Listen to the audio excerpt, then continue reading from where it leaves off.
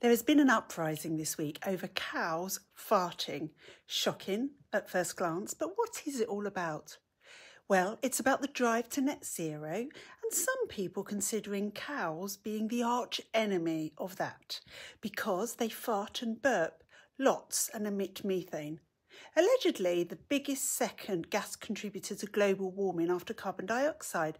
But let's not get diverted by the whole net zero argument. I could say lots about that and why farmers are doing what they are to their cows and should people be concerned. Let's start with a very broad summary of what the fuss is actually about. So this week it came to light that Arla, who are the largest supplier of fresh milk and cream in the United Kingdom, they produce 2.2 billion litres of milk a year. Well, they're adding a chemical to cows' feed to reduce the cow's carbon footprint. The food additive called Bovaer is being trialled at farms in cooperation with the supermarkets that they supply, Tesco, Morrisons, Aldi. The theory behind Bovaer is that medicating cow feed to reduce the amount of farting that cows do, and they do a lot, will reduce methane production from cows by about 27%. Bear in mind this is a totally natural thing. For the sake of argument, let's assume that cow methane is actually a problem. I don't think it is, and that this is a solution. So what's the problem? Well, from a health perspective, the problem is that we just don't know what the problem might be in the future. And the concern centres around the fact that we are being experimented on, because that's what it is, without consent.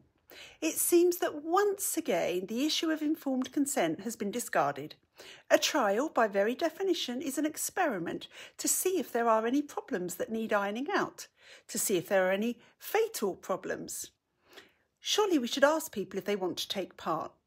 So what are people worried about? Bovaer is a medication whose active ingredient is silicon dioxide, propylene glycol, and organic compound nitrooxypropanolol known as NOP3. And it's claimed that this additive has no side effects on cows or people eating them or consuming milk.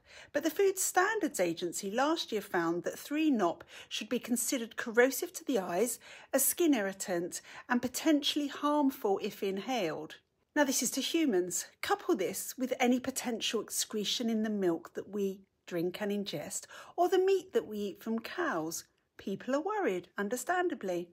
And having seen the proponents of this intervention state that studies show that it's not harmful, and the meat or the milk isn't a problem, one begins to wonder. The other thing which has upset people is that Bill Gates has recently made a massive investment into a research development company who are bringing an almost identical product to the market. Marry this with the fact that Bill Gates now owns 250,000 acres of farmland in the USA, which makes him the largest private farmland owner. It isn't a massive jump to envisage a situation where there are no alternatives than buying products from cows and maybe other animals medicated in this way. So I guess it all comes down to freedom of choice again and informed consent.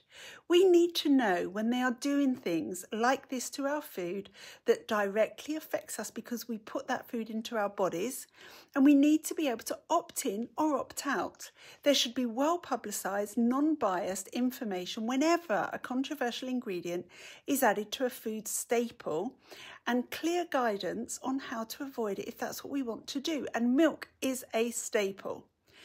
This is no different to a medication.